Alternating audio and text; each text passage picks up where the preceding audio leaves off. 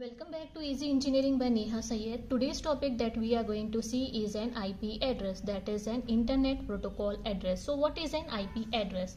We can say that it is a unique address that is used to identify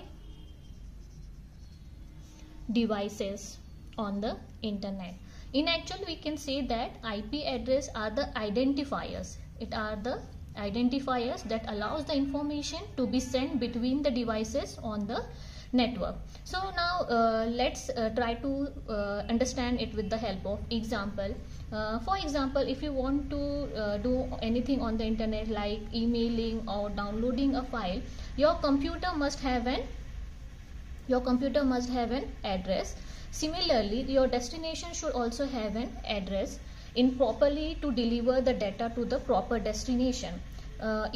If we don't have the unique address, obviously the data cannot be transferred to this computer. We want the data to be transferred to this particular computer. So we can do this with the help of an IP address. Just take an example. If you want to do, we can take the example of parcel or the courier that you want to send. If you want to send this courier or a parcel to the particular destination, we should have or we should need an address of that particular destination. In the same way, the IP address is used to identify that particular devices on the internet to send the data to that respective destination. In short, it is a network address for your computer. We can say that in short, it is a network address for your computer, laptops or any other networking devices that is used. Now,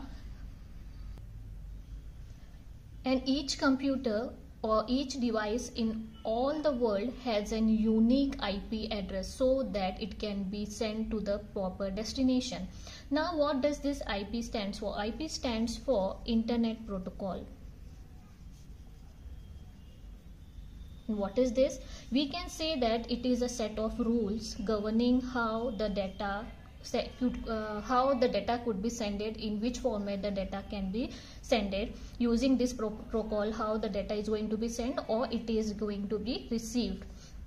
Now, what is how this IP address looks like? It is a string of numbers in a particular written in a particular format, or you can say in a certain format, like for example in this way. It ranges actually from 000 to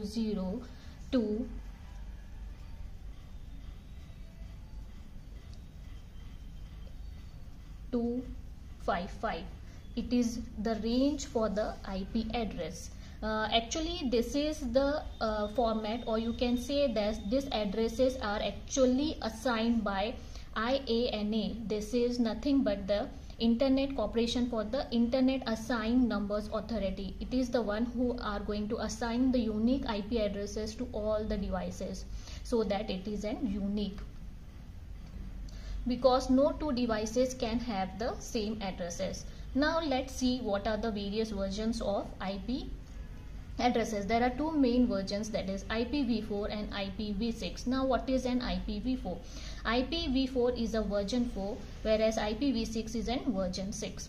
Now what is an IPv4? It is nothing but a 32-bit address. It is unique, universally used for defining the connection of the devices like your computers and routers, but the address bits are the 32-bit long.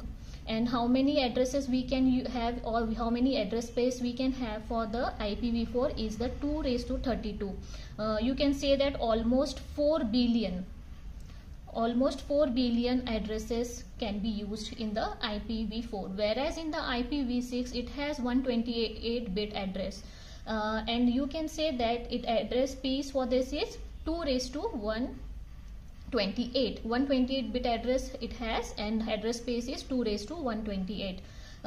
So to make the addresses more reachable, IPv6 uses hexadecimal colon notation. It uses hexadecimal colon notation, unlike the IPv4.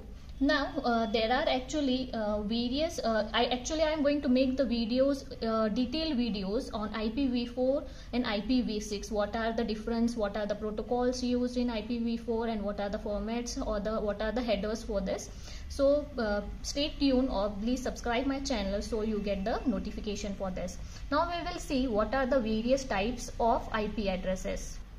So there are two main types of IP addresses, that is the private address and a public address. What is a private address? A devices connected to the home network or the private network has a private IP addresses. You can say that it is a non-internet facing IP addresses. Whereas public IP addresses, what is this?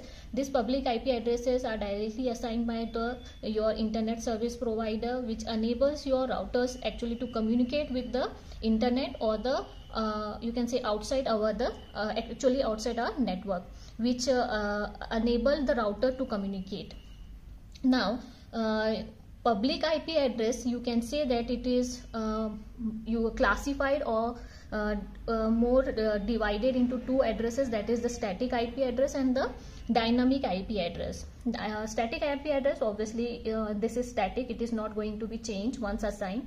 Once we assign the address, it is never going to be changed. Whereas the dynamic IP addresses keeps changing continuously, it keeps changing.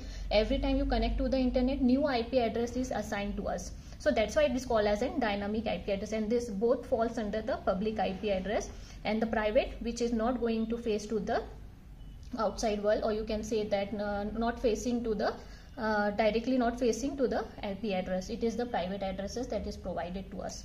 Now this is in the simple way we can say that how the IP address is defined, or how the IP address actually works. Now IP address, you have to remember, it is a unique identifier or entity for identifying the address for the networking devices to us. Thank you.